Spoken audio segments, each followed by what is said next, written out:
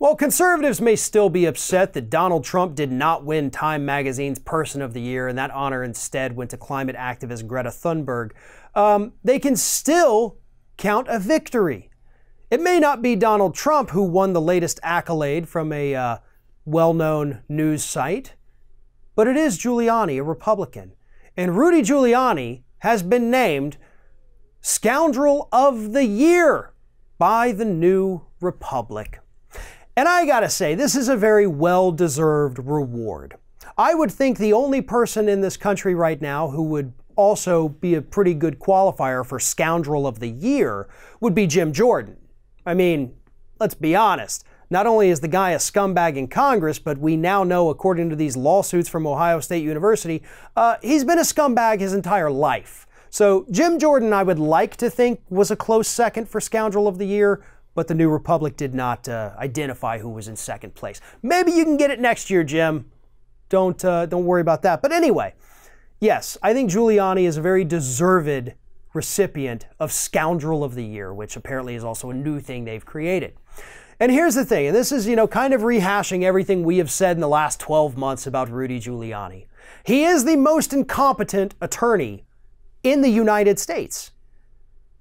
He is the one who admitted on live TV that Donald Trump did in fact have a plan for Trump Tower Moscow. And that was roughly about a year ago when the Mueller investigation was still taking place. Giuliani goes on TV and actually admits that, oh yeah, that thing that you're worried he may have done and they may have had leverage on him for, yeah, he did that.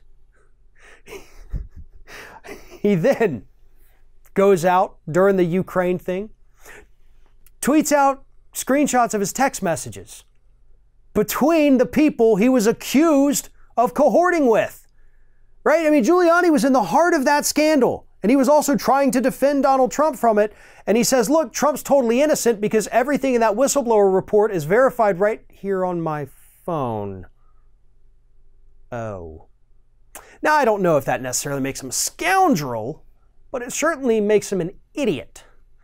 But again, Giuliani has also, while the House is hearing from impeachment witnesses before they voted to actually impeach Trump, while they're interviewing people, while the Judiciary Committee hearings were happening, Giuliani was back over in the Ukraine doing the same things that his boss got impeached for.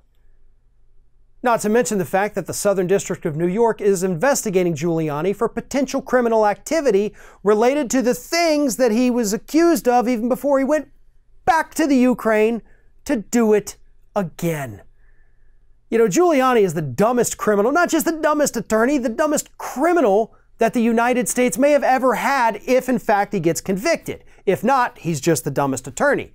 Gets convicted, then he's the dumbest criminal. And here's why. Because this guy keeps returning to the scene of the crime. This guy keeps going back to the, it's like a bank robber who goes in and robs a bank, then comes back the next day without a mask on and says, hey, you got any more money I can take?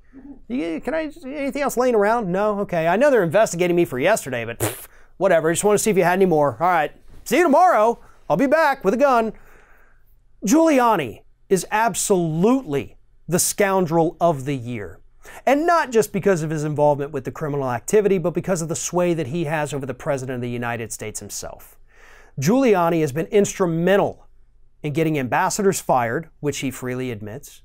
He has been instrumental in trying to sway the actual foreign policy of this country to benefit his own clients so that he can make money off of it. And I know that's an accusation Republicans have lobbed at Giuliani to distance him from Trump, but that is something that has happened. Giuliani has had to, or tried to at least, tell Trump, hey, do this prisoner swap with Turkey because they got a guy that we want back and we got a guy that they want back and the guy that they want back is a guy that I can get as a client. So if you do this for me, I can make a couple million. In that particular instance, Trump did not go through with it. But Giuliani truly is out there only working for Giuliani. He does want Trump to be reelected, and I believe that he thinks if Trump is reelected, he's got a good chance of maybe becoming the next Attorney General if William Barr decides he's done being Donald Trump's lapdog. Giuliani is the Scoundrel of the Year, and that is a title that I hope he remembers for the rest of his life. Thanks for watching, everybody, and don't forget, if you like what you see here, like, comment, share, and subscribe to our channel. And now you can also become a member of Ring of Fire and get exclusive early access to certain Ring of Fire videos all throughout the week. Just click on the little join button right below the video.